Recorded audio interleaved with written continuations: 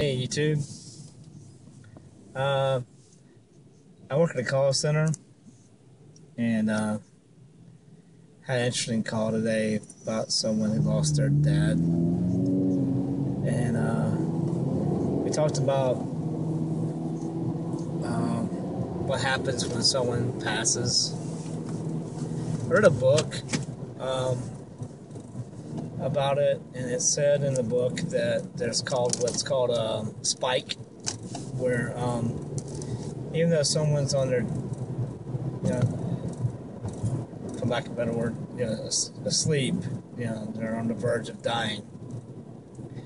A spike is when someone just perks up, just wakes up and is alert and knows everything that's going on, all their surroundings, can communicate clearly and decisively, and can understand what's going on. And I was like, okay, I read it, and matter-of-factly, and just took it for what it was saying. And it happened. It happened with my dad. He had cancer, prostate cancer, and he was asleep for days. And he was just incoherent. And he was asleep. And you can tell it's, of course, hindsight's 20/20, that it's going to be soon. I was never willing to accept it. And then me and my brother walked in on him, and he was awake. He was wide awake, and knew everything that was going on. And he was coherent, and we had a conversation, and Brad's kids were there. And he said, "Hey, come, I want you to set up this train set in my room for the kids." And we said, okay. And we just stood there, and I was just contemplating in my head, and I'm sure Brad was too, about how we were going to accomplish this, what to do next. And it just wasn't fast enough for him.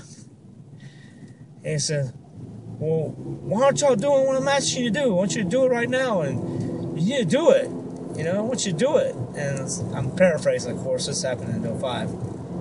And inside, and probably outside, I was grinning like I am now, and I was just happy. I didn't care that he was yelling at me. It did not matter at that point.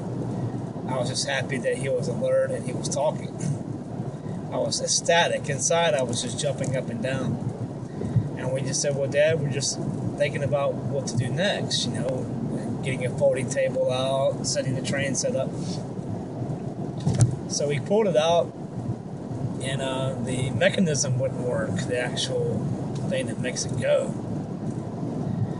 And he literally said, "Give it to me." And he got a screwdriver and went at it. And I don't remember he quite fixing it, but the fact that he could work a screwdriver and work on something was just amazing.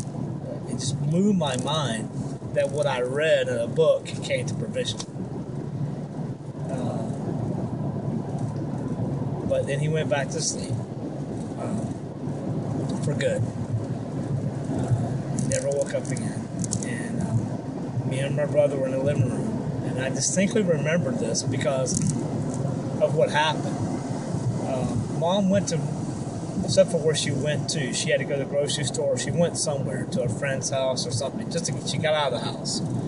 And she turned to us and she said, "Why don't you boys go in there and talk to your dad?" And I'm thinking, well, he's not going to talk back, And she's like, and I don't remember saying it, but I guess I did, because she said, "I know he's not going to talk back, but he'll be able to hear you."